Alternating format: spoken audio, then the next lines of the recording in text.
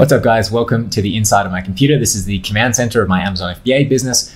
So I'm making this video because I know I haven't shared that much about my own personal results on Amazon in recent history in my YouTube channel. Quite a few of you have been asking me like, what's going on? How am I doing? Are my sales going up? Are they going down? Is my business doing well or is it dying?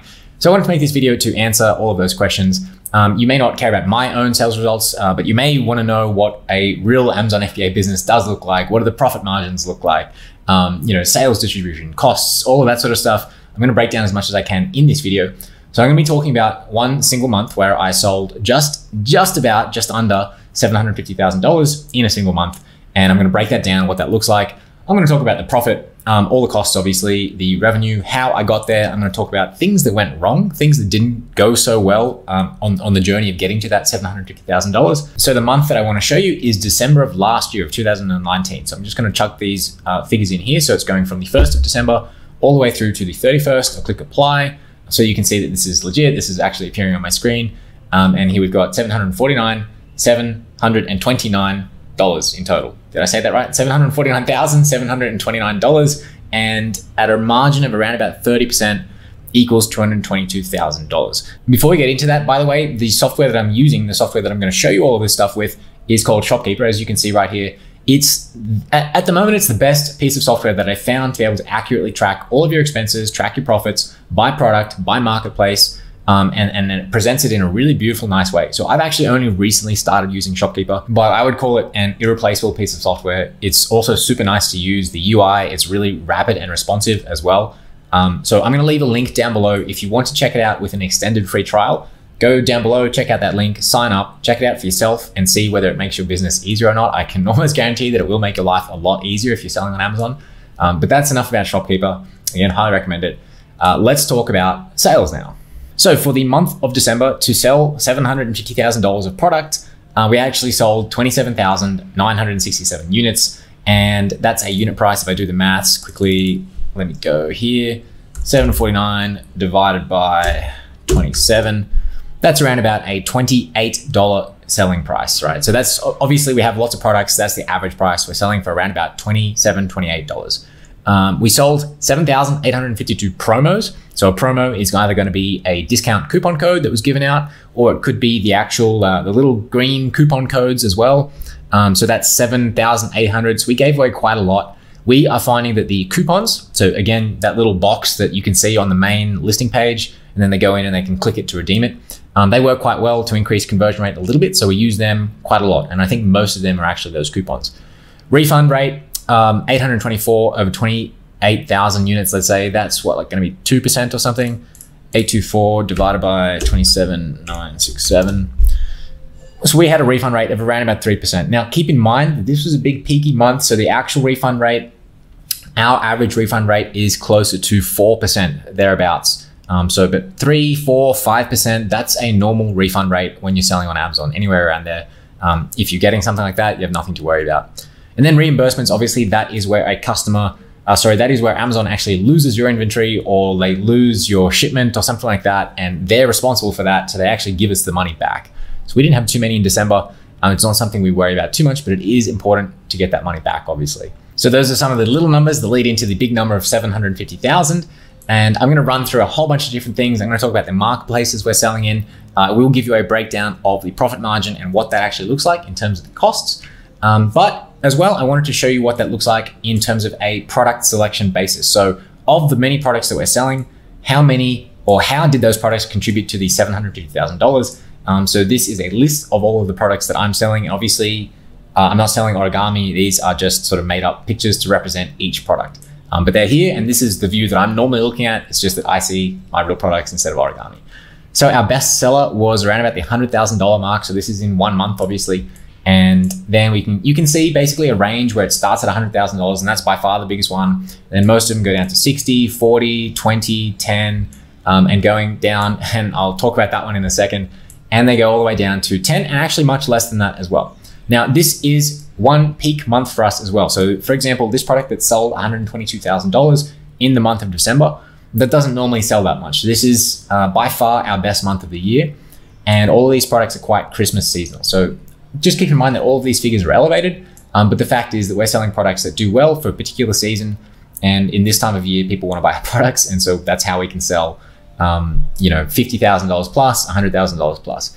Because if you're familiar with my channel, or if, for example, you're a student as well, you know that I don't like to go for products that are selling $100,000 or $50,000 every month for 12 months of the year.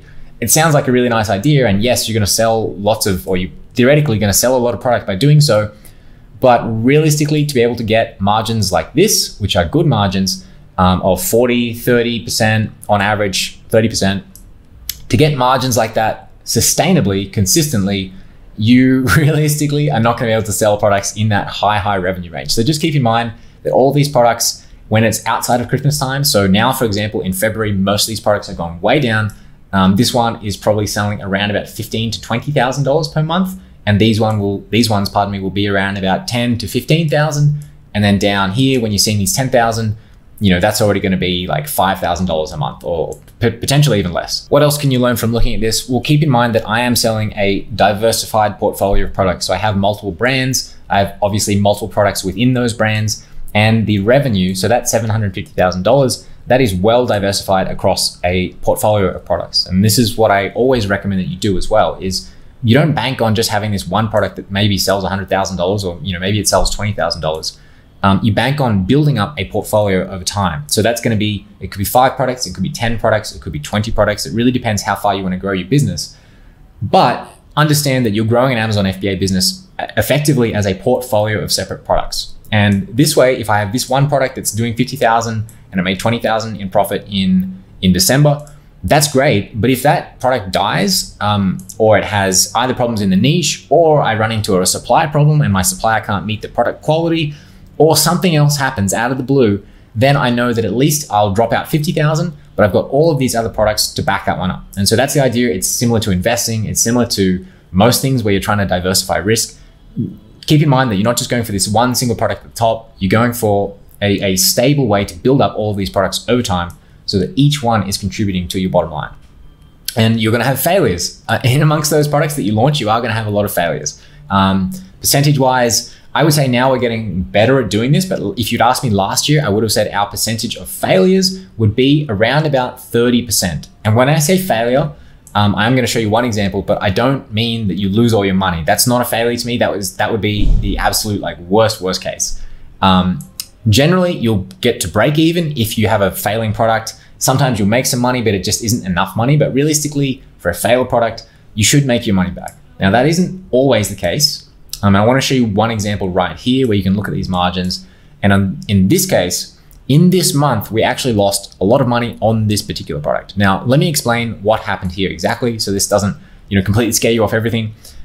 This product was a product that sold very successfully in 2018. And in 2018, which was the year before the one that we're looking at, we actually made quite a lot of money on this product and a similar variation as well that we were selling. But what happened here? So this one, as far as we can tell from the research that we've done, the marketplace just shifted around us. There wasn't anything else that we could really have done. We just had a product that at the time, it was a hot product. It took off a lot more than we were expecting to. But then what happened was, again, this is why I advise people not to go into really hot markets. And we weren't trying to. The market just sort of became hot around us while we were starting to sell this product. The market really heated up. It became like a really hot product. And then inevitably, about 4 to 6 months later, that niche became absolutely saturated with competition. And so we had these 2 products. This was one of them. This one was the worst product. It didn't sell as well as the other one. And we were continuing to sell this product. And so we made a lot of money at the start in the first 6 months, and then it started to taper off. And as the niche became saturated, essentially the prices dropped. And so now a year later, we actually had a lot of excess stock because we were selling at a lower price, making less money. And we were also selling less units than we were before. So this, what you're seeing, this profit margin of minus 65%, keep in mind that that's the tail end of a product that made money and then made less money. And then at the very end, this is our last shipment, our last units that we're trying to get rid of, pardon me. We were like, no, let's just get this out of here by the end of December. Let's sell it for whatever we can. So in this case, if you do have overstocked products, for example, or stock that you need to get rid of, products like this one where you no longer want to sell them, a lot of the time, the most efficient way of doing that, of getting rid of them, is just lower the price and hit PPC. So we sold out all of these units. We could have held onto them for longer if we had really wanted to and made some more of this margin back. But in this case, we were happy to just like kill it and move on and start focusing our efforts on products that are making us money. So in conclusion with that one, just understand that that one overall, that product actually made us net profit. It's just that in this last month, we were trying to get rid of it. And it's just like an investment portfolio. Again, let's say you've got 20 stocks, 10 might be doing really well, 5 might be so-so, and then you might have another 5 that are actually losing money. And it's all about having that overall portfolio that's doing well. And again, if you've just got one product, keep in mind that that's where you're trying to get to. That product might not be the winning one. It might be a loser. You need to launch more products. You need to improve the process, keep learning, keep getting better, and then you'll end up launching products like these ones. By the way, if you're looking or wondering what does a Amazon FBA business profit margin really look like, 30% is a good margin. You can see on a product level, some of these products are getting 40%. Some people will get products that sell consistently at like a 50% margin, but understand that again, as you're going for this portfolio type of process, your average margin is going to go down. So as your business gets bigger, it's going to be increasingly hard to maintain some really good margin like 50%. I would say overall that anywhere from 20 to 30% for Amazon FBA private label is a good profit margin to aim for. Now, here's one other thing that I didn't mention. These margins, they include every single cost that comes from Amazon. So anything that you're paying to Amazon or anything that Amazon is taking. So that includes all PPC, that includes all of the other fees from Amazon, basically fulfillment fees, storage fees, anything, miscellaneous expenses, all of that is included in this, but this is also not including some other expenses. So what are those other expenses that aren't included in this 30% or this 40 to 30% profit margin? For me specifically, the biggest expense is overhead. So I pay my team to do work for me. None of those costs are included in here. And all up, out of this, for the year, all up, it would be $100 and something thousand in overhead. The other, probably the more relevant thing on a product level that I haven't included in this, in these figures is rebate costs. So we are now launching using rebates and ManyChat, and we started doing that towards the end of last year. I don't know actually whether in December we were still doing any, potentially at the start of the month, a few. So keep in mind that, if in the next video where I'll show you the yearly totals, which is all of 2019, what that looks like compared to the year before, and what that will look like this year, keep in mind that when I show you those numbers or when somebody else shows you those numbers, they may not be including things like rebate costs. So I think here, this would have to be taken down by, let's say $5,000, something like that. Could be $5,000 to $10,000 minus from the total profit figure.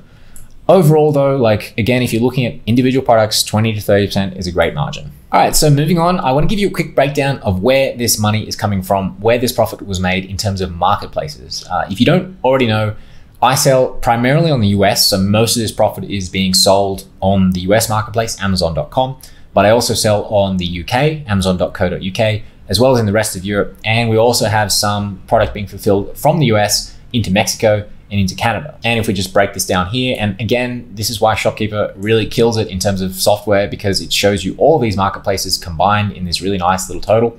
But as you can see, by far the bulk of what we're selling is coming from the US. We made $200,000 there, 30% margin.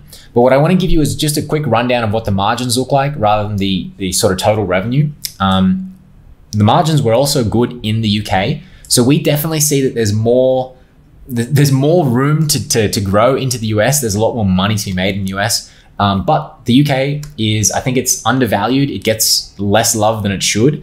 We're going to grow a lot in the UK. And in this 1 month, we did $45,000 or 35,000 pounds, which is not anything to be laughed at. And we did this with a lot less effort as well, with a lot less skill or expertise, I would say, in the UK market than we have in the US marketplace. So we made 13,000 or 10,000 Great British pounds at a 30% margin, which is just as good as the US. Most of the time, in fact, we actually sell at a higher profit margin in the UK than we do in the US. And we definitely see a lot of potential there. So if you're looking at these different marketplaces, if for some reason you don't like the US, or if you're maybe based in Europe, I would definitely recommend looking at the UK. These other marketplaces, so the revenue in all of these is low, so just disregard that because we don't focus on these marketplaces. I would look at the margins, and we basically, for our products and the way that we do business, we don't see much potential in France or in Spain or in Italy. If you were going to look at other marketplaces, I think Mexico actually has a lot of potential. This margin should be higher than that. And again, throughout the year, our sales on average have been at a much higher margin than that 20%. They're actually coming out a bit under 30%, but close to it. and we don't do any advertising or anything in Mexico, and we still make sales. So again, disregarding the revenue, just look at the potential profit to be made and the potential profit margin. I would be looking at Mexico. I'd be looking at UK, Germany, and Mexico as well. Germany is good as well. There's definitely a lot of demand there. We, again, just haven't focused on that marketplace. So these will be things that we'll be looking at later in this year. So if you want to know more about, which marketplaces to sell on or different tactics, again, just stay subscribed to this channel and I'll keep you guys updated as we go through it ourselves. And by the way, people keep asking me this. We don't sell on Amazon Australia and we have no plans to. So if you're an Australian looking to sell on Amazon Australia, just don't. I made a video about it somewhere, which you can find on my channel. I do not recommend that you start looking at Amazon Australia. It has no advantages versus most of these other marketplaces, and it has a lot of disadvantages. So I'll leave it at there. US, good. UK, good. High potential, Germany, and Mexico. Moving on, next, you might be wondering, well, how much do you actually have to work to generate this crazy amount of money? And trust me, I understand, even though I'm looking at this and talking about it, in a very blasé way, I understand how much freaking money this is. This amount of money, more than $200,000 US, is more than I would make in a few years working as an engineer, which was not too long ago in my recent history. So trust me when I'm aware of how much money this is, and I'm super grateful to be able to take advantage of this Amazon FBA opportunity.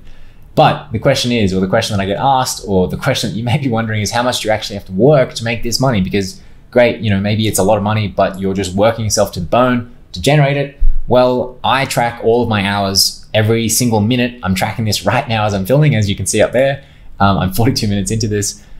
I had to work an hour a day to generate the $200,000. An hour a day for 30 days. You can see what it looks like where I was working. I guess I worked a lot on that Tuesday, but other than that, not too much. And the reason why, there's more behind that, let me explain. The reason why I didn't have to work very much to make a lot of money is because Amazon FBA, as a business model, it allows you to build systems and processes, and it's scalable. So once you have the systems, the processes, once you've got past your first product, again, you're working towards building that product portfolio, all you need to do is just get some people to help you out and have set up processes so those people can do their work for you. And there's a lot more to it than that, I guess. I could go into detail, but now's not the place or the time. So I want you to understand that this is possible. It absolutely is possible for a person like me or for a person like you to do this.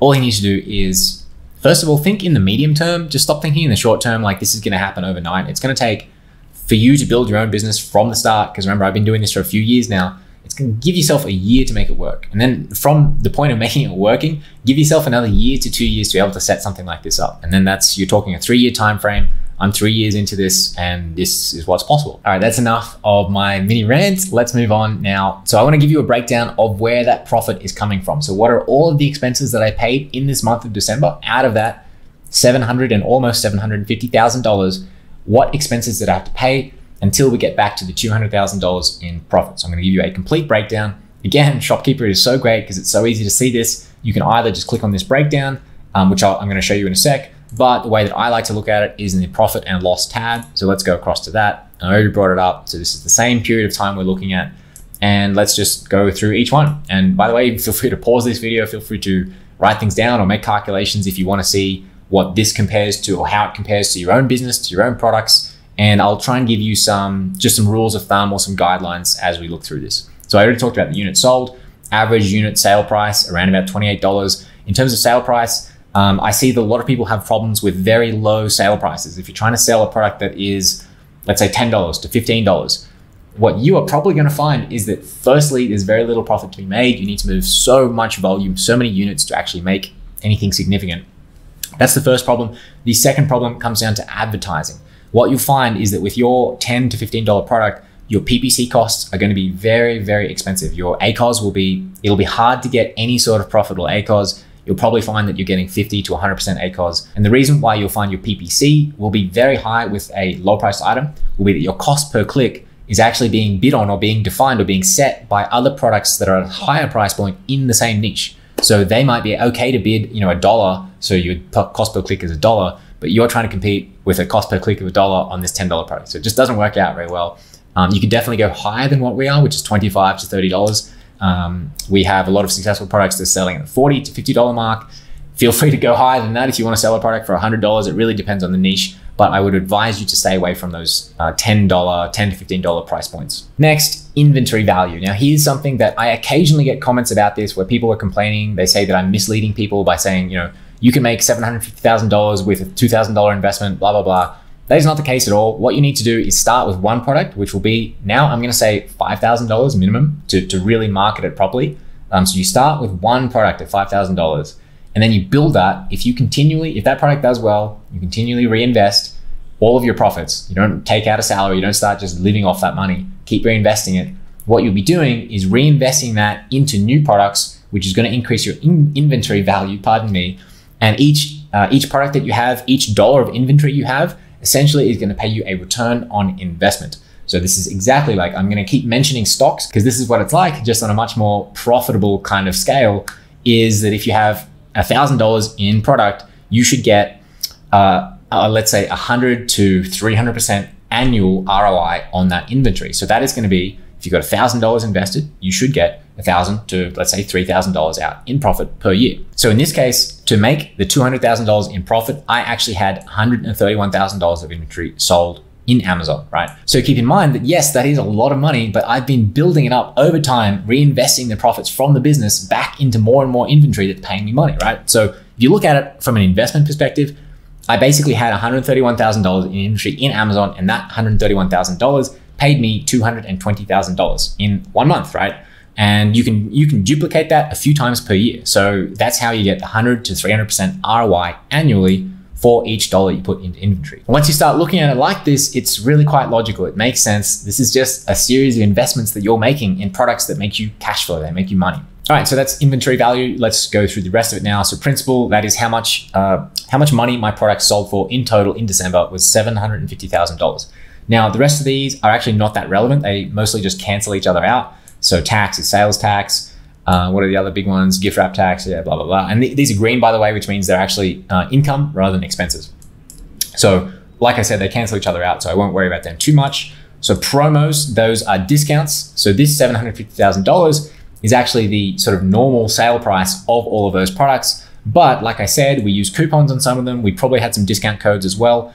So that was $10,000 taken away from that in total. So that leaves us with $749,000. Again, like I said, most of them cancel each other out.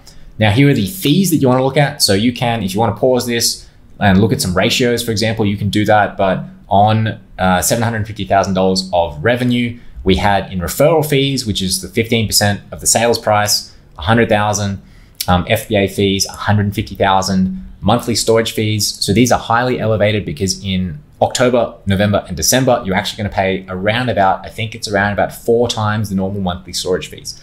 And the reason why is because there's so much extra demand that you can sell $750,000 in 1 month that for us, we are just going to pay that all day long because we're making so much more money in return. What else? Coupon redemption fees. So again, that is the promos, that's the discounts. And the only other thing, review enrollment fees. So that comes from the early reviewer program. I don't even remember what the fee is right now. It's like $50 per ASIN, and you can get a couple of reviews out of it. Highly recommended if you're just starting out, you don't have other ways of getting reviews. So those are the primary Amazon FBA related fulfillment and storage and referral fees. That's everything that we pay. Now, I've definitely noticed, I get quite a lot of comments from people that have the kind of wrong attitude or the wrong mindset when it comes to paying these fees. Just keep in mind that these fees are there. They're pretty much paid across the board by everyone who's selling on Amazon. It's a level playing field. And yes, they may seem expensive, but I hope you can see from this particular example that the opportunity that Amazon is giving you as a platform is immense. And to pay these fees in order to access that sort of marketplace and this amount of demand out there by consumers who are willing to buy almost any product is just insane. And it's a trade-off that I will make every single day, whether I'm awake, whether I'm asleep, wherever I am. I'm absolutely going to pay these fees and be happy to, because I know what the potential is, what that allows me to access. So I would just say that if you are viewing these fees as like you're seeing them as like taking away with your profit or stealing from you, or you think Amazon is just out to get you, I think unfortunately that mindset is not going to help you succeed. And I hope that I can, through this channel, teach you the better way to look at this, which is understand that it's just a platform, it's just a tool to be used, and it's up to us to use it wisely. If we don't use it wisely, then yeah, of course, the fees are going to eat all your profit because you're not doing something right. Remember, it's just a level playing field. Sorry, that's a bit of a rant. Those are the Amazon fees we pay. Manufacturing. So by the way, that was the average inventory value. So the actual, the cost of goods sold in the month was 200,000 in total. So there's a bit of a difference there. So moving on to miscellaneous fees. Now sales tax, payable, receivable, that should cancel out with these two. So again, the net is roughly zero. PPC, $40,000. So here's the same sort of thing. I get this a lot where people are complaining about PPC eating up all of their spend, or they're trying to troubleshoot PPC because it's eating all of their profit. Normally, if your FBA fees and your PPC is eating all of your profit, the fault or the real root cause of the problem is not the fees and it's not the PPC. You probably have a product issue, or you've done something else wrong further down the line, particularly around product research, particularly around choosing a niche, particularly around differentiating your product to make it better than the competition. If you haven't done those things correctly, or at least according to the way that I teach it, most likely you're going to find that your PPC costs and your Amazon FBA fees, plus your manufacturing costs, plus your cost of goods sold, those fees will eat up all of your profit. But it's not around trying to reduce those fees, and that's where you need to make a profitable business. What you're doing wrong is something further back in the product research phase. Because again, I will pay this $40,000 every single day of the week because I know that, and I can't show this data here through Shopkeeper, but this was very profitable PPC. We were making money on almost every single sale that we made through PPC. So if that's $40,000 that I'm happy to spend. What else we got? Some miscellaneous stuff, and then some more miscellaneous stuff, which is warehouse reimbursements, things like that. Use Helium 10. By the way, if you have Helium 10, has a section where you can automatically get the reimbursements calculated and then submitted to Amazon. That stuff does add up. Here, we normally get around this much back, and if you're not doing this, you're just missing out on free money, basically. So definitely get those reimbursements done, again, through Helium 10. And if you don't have Helium 10, check out the links down below. You can get a discount on your first month or a lifetime discount using my link. And that's about it. So that is every single thing that we paid to get to the grand total of $222,000 in profit in US dollars. Now, again, what are the things that are coming out of that aren't included? It's overhead. So that's if you have a team you need to pay for. And it's also anything that may be off Amazon's books. So it could be rebates that you're paying manually through PayPal, and any other miscellaneous expenses like software, for example. So I would say that we made in this month net around about $200,000 and low $200,000 in profit. And from where I'm sitting, I really can't complain, and I really want you guys to be able to take advantage of this as well. So that's the fee breakdown. The last thing I wanted to show you was a day-by-day breakdown of what this single month of $750,000, what that looked like on a day-by-day basis. Now, again, remember this is Q4, this is peak period. So depending on what products you're selling, your peak period of the year, it may not be December, it may be summer, for example, depending on the product, if it's an outdoorsy product or something that's just summer seasonal, or you might have, let's say a Valentine's Day sort of, or some other giftable type product that only is giftable on a particular day, then you could look at similar patterns, but in a different time of the year. But for us, it's December. So I want to show you a couple of things. So first of all, day by day, what does it look like? You can see the profit margins. And just first of all, I want to show you how crazy this opportunity is. That our lowest day of the month was 7,000. So that's basically that's after Q4. That's just normal. We had, what's that? Cyber Monday, I guess, $35,000, $10,000 profit in one day. And you can see it just goes up and up and up, hitting $35,000 days or $30,000 days with regularity. And then we peaked. Actually, we peaked in profit a couple of days after revenue, which is weird. I guess that's just the products that we were selling were more profitable at the end. But guys, $40,000, $46,000 almost in one day, $15,000 profit, or $14,000, sorry. But then the next day, almost $16,000 in profit in a single day, in 24 hours. I hope you're seeing the craziness, the scale of Amazon. And this is obviously across marketplaces. Most of this is from the US, but you could do the same thing. Once you scale your business in the UK, you could do it in Germany or wherever else it may be. The scale here, the size of the opportunity is just crazy. So that's profit and revenue. And obviously, by the way, the peak is before Christmas because everyone's buying stuff for Christmas, but there's a delay, which is the shipping delay. And Amazon actually says, what is the last day that you can get this shipped to receive it by Christmas? And for most people, it is around about the 16th, 17th, maybe 18th, sometimes depending on the year of December. So in this case, once people aren't able to get their products in time for Christmas Day or Christmas Eve even, then they start to taper off and the purchases go down. And then it's just back to normal after that. So now we're looking at PPC versus units sold. And I just wanted to illustrate this point again, that PPC is not bad. PPC is just a way of marketing your products. So if you're making money on the PPC, on the sales that you get through PPC, you want to spend more and more and more. And that's what we did. We basically tracked increasing spend. We just kept increasing our budgets because we knew that all of this was selling. I couldn't tell you off the top of my head, but I would say at a below 20% PPC ACOS. So we're making good money. If our margins after PPC are 30%, we're obviously making a decent amount of profit on every sale that we get through Amazon's advertising. So we cranked it up and spent more and more and more until we peaked at a PPC spend of $2,000 in that single day on 14th of December. Then the PPC spend goes down, obviously correlating with the units sold going down. That's a look at the entire business as a whole, what that looks like. But I wanted to show you at least one example of what this looks like as we're juggling this portfolio of products. So what does one specific product look like in this time frame? And I'm just going to show you our best-selling product, which sold again $120,000 in revenue during the single month. So what happened here is we did the same thing. We were basically cranking as much PPC spend as we possibly could because it was very profitable, trying to sell as many units as possible. But what happens with peak periods like this, for us again being December, but in general, it's quite hard to actually predict or to optimize your sales velocity, which dictates how much profit you're making, and then also managing your inventory forecasting at the same time to make sure that you can stay in stock. So what happened here was we started selling too many units of this specific product. So we were going to sell out and be sold out for a very long time as well. So around the time that we peaked, basically we knew that units were going to go up until the peak, or the sales velocity was going to go up and then it was going to go down again. So at this point, we knew that sales velocity was dropping anyway, and we knew that we were going to sell out if we kept spending much more money on PPC. So we cut the PPC off, and you can see the sales went down, obviously with the end of Christmas, and they dropped to a more manageable level. Now, this is a little bit controversial, this approach, and I can talk about this in a future video. Some people would say to just maintain that PPC spend and actually try and keep the sales velocity as high as possible until you run out of stock. For me personally, I honestly don't believe that that maximizes profit. So we kept the price and everything in a pretty stable range. We just wanted to sell out for as long as possible to stay in stock and to make as much money as possible, because we know we can re-rank this product. It's a great product. So we stopped the PPC and we got to therefore keep, let's say, $100 a day in extra profit from this product alone, just by not spending that PPC. So for us, that was a good choice. And the last thing I want to show you is the inventory in stock versus revenue. So this just looks like a number to you. It's a big number. It's a lot of profit at the end of the day. But what other stuff is happening behind the scenes? What are the other things that you're juggling and balancing, like this PPC spend, for example, to make this all happen and to end up with $200,000 in your pocket at the end of the day? So I want to show you inventory versus revenue.